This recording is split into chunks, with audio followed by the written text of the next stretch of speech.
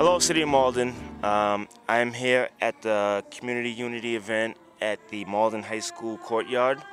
I'm here with these two fellas who decided to take their time to come out tonight and enjoy the event. Would you guys like to tell us a little bit about yourselves? I'm Paul McFeeters. I'm the pastor in Malden at the Forestdale Community Church, and I'm one of the faith leaders of Malden that helped put this on, and glad to be here tonight. Great, great, great. And about you? My name's Justin Gottlieb. I'm one of the pastors at 7 Mile Road Church, also here in Malden, and I was excited to be here. Has this movement affected you personally at all? Just deeply in terms of compassion for people, and my own kids asking me questions about why is this happening in our country, and really my own church community just deeply grieved at the violence that's perpetrated on one another.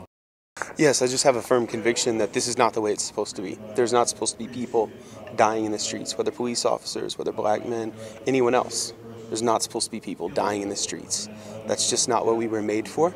And so I'm here just out of this firm conviction that we were created for far more than that.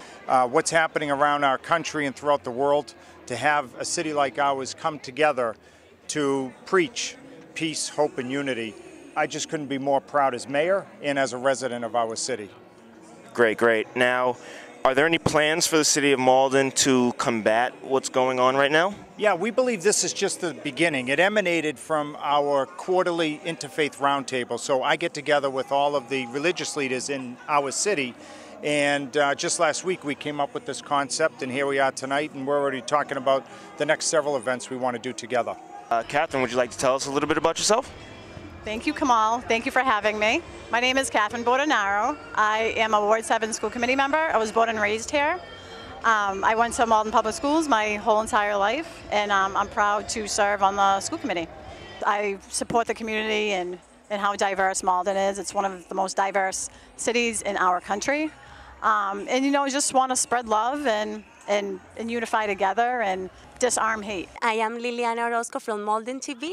This is Councillor Anderson. Hi. How are you? Well, good evening, and thank you for the opportunity of being here. I want to start by saying I couldn't be more pleased with our community.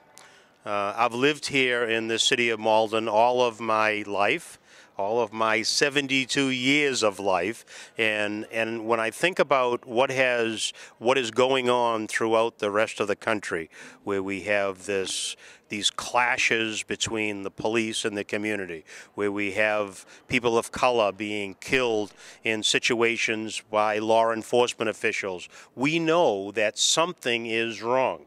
Something is wrong when police officers are the target of shots and murder and so forth by community people. Something is wrong.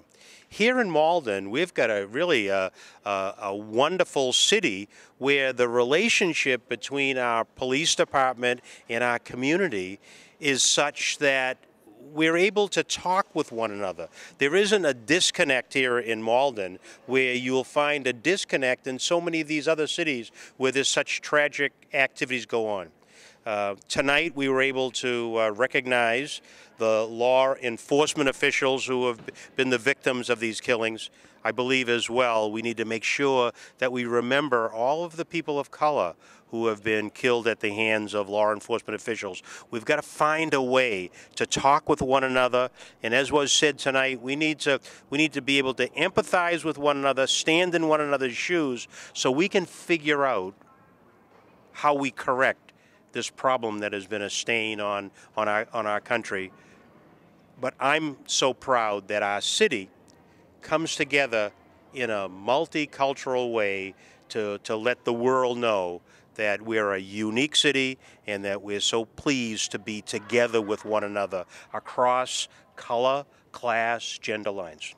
Well, I would just like to say thank you to Malden Access Television for covering this event.